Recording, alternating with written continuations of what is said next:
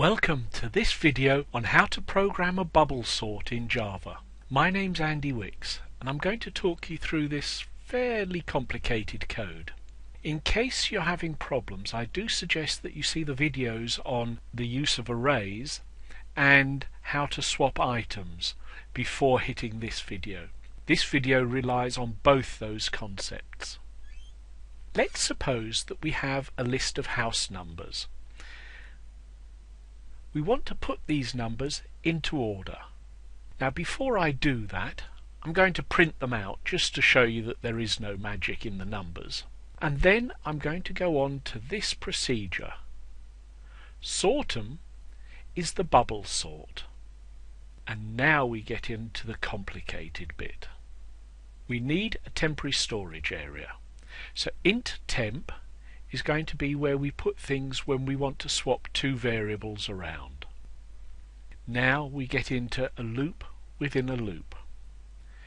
The bubble sort relies on being able to swap two numbers so that the biggest one goes to the top. To do that, we need to go through the list and let each number check whether the number before it is bigger than the number after. So here we have an if statement. We're checking whether the number before is greater than the number after. If it is, we put the first number into the temporary variable. We then assign the first number the value of the second number, and the second number then gets this temporary variable. Now let's suppose that the largest number is first. What this will do is move that largest number up the order until it becomes the last item.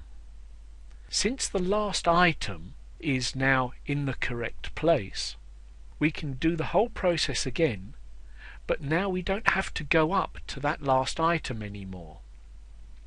Hence this area here, j is less than I.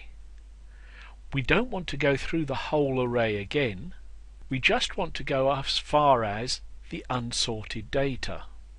And we keep going round this loop until we've done it the array length number of times -1.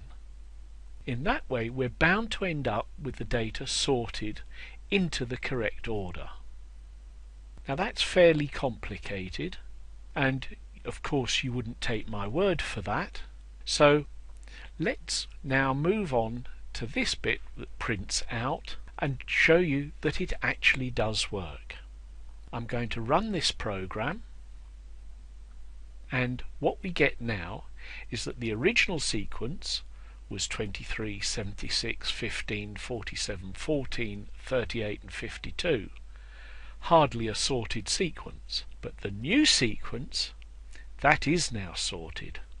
14, 15, 23, 38, 47, 52 and 76. The bubble sort works. It is not the most efficient sort, it's not the best under every situation, but it works, and for that reason a lot of programmers use it.